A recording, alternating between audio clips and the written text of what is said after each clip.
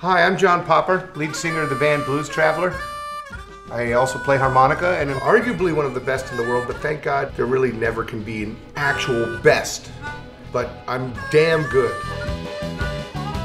I'm going to teach you a few things about the harmonica. There are several positions on a harmonica. Again, we'll start with the C harmonica because it's the most, it's easiest to remember the transpositions.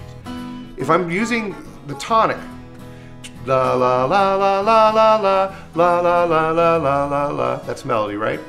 Tonic means la. In that song I'm singing, the bottom, what feels like the bottom is the tonic. La becomes what they call the one. And that means two is la la, 1, 2, 3, 4, 5, 6, 7, 8. So there's 8 notes to a scale.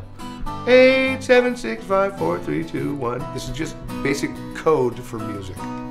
So if I'm playing in a major scale, in a C harmonica, I'm going to use a C as a tonic, which sounds very majory and like a folk instrument.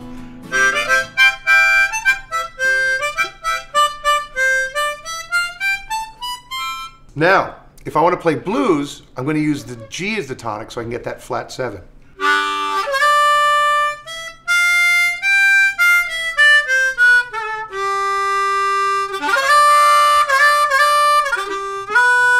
And that's what blues harmonica players do, largely. And again, these are all relative as far as it's not the only thing blues players do, and it's not the only thing folk players do. Because you can be a folk player and still play that second position. You can be a blues player and still play that first position. There's even a third position where if you're playing the C harmonica, you can be using a D minor. And that means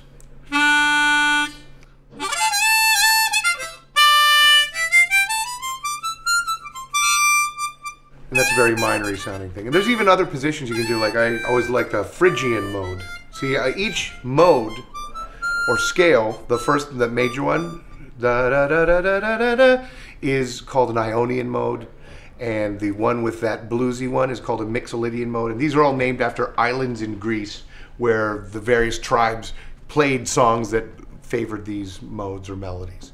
And that's really all this is just different lingo for different scales that support different chords.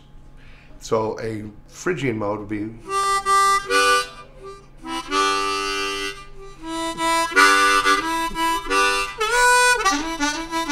Now that's playing in a C harmonica, I'm playing in the key of E. And then there's one for if I really want to be super minory, I use the C harmonica to play in A.